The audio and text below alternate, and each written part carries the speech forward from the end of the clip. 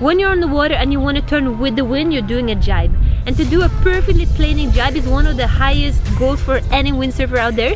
And today we're going to go through all the steps to get a perfectly planing jibe.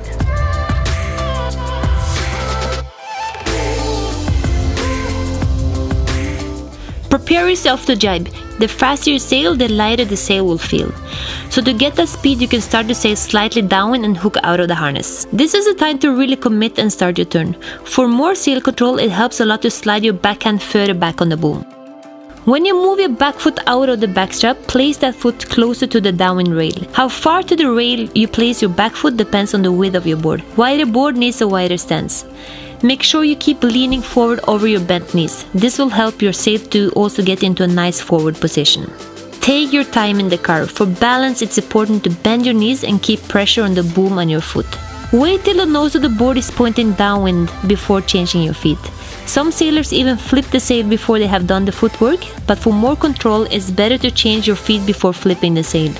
During the foot change, look out of the turn, so remember to always look where you want to sail. One of the most common mistakes is to look down at your feet or look at your hands. Before you flip the sail, make sure you slide your front arm closer to the mast. That will help you to flip the sail without too much power. This makes it also easier to adjust when you should flip the sail to be able to keep planing out of the jibe. Now it's time to get into the new direction after flipping the sail.